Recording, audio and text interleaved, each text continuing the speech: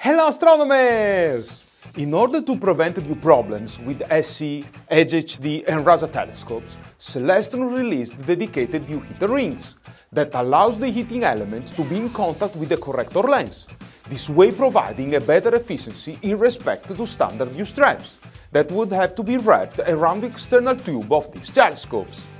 View heater rings come also with an integrated thermistor, and this is also different than the standard way of using external temperature probes with view straps.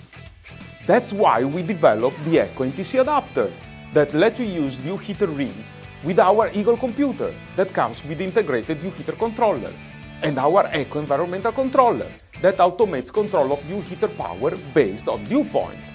This allows you to create the best view prevention solution for Schmidt-Cassegrain, aplanatic Schmidt-Cassegrain or RASA telescopes, also with the possibility to use the aluminum view shield, everything powered and controlled by the Eagle. Let me show you how it works.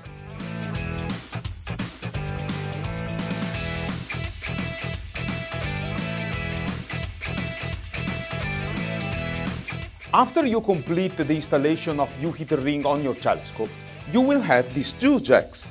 One is the power jack, and the other is the thermistor jack that you can't directly connect to the Eagle computer and to the ECCO controller. In order to complete your view prevention solution, you need this, the ECCO-NTC module. In order to work, ECCO-NTC doesn't require special software or external power. It's a plug-and-play device. On one side, ECCO-NTC has a 3.5mm connector, and on the other side, it comes with a smaller 2.5mm connector. Its special design allows you to connect to a standard Mini Vixen style finder shoe, and you can connect the ECCO on top of it. This way, you can easily connect this bundle to your telescope. First of all, connect the 12 volts DC 5.5 2.1mm to RCA power cable that is included with the view heater ring to one of the Eagle's view heater ports. Please remember the number of the port since it will be needed later.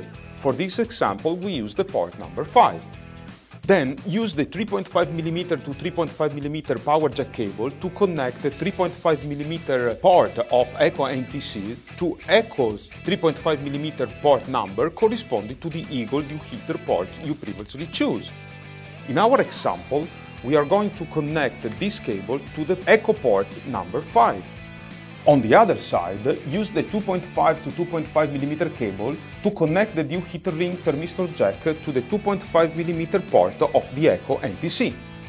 Now connect USB cable from the Eagle to the ECCO2. Just note that the ECCO-NTC is compatible with ECCO2, and this view prevention solution requires the use of an Eagle computer with view heater ports. Now the system is complete, and it works automatically, as usual through the Eagle Manager X interface that now controls power provided to view heater ring. The only thing that you have to do now is to check that temperature sensors and thermistor are calibrated.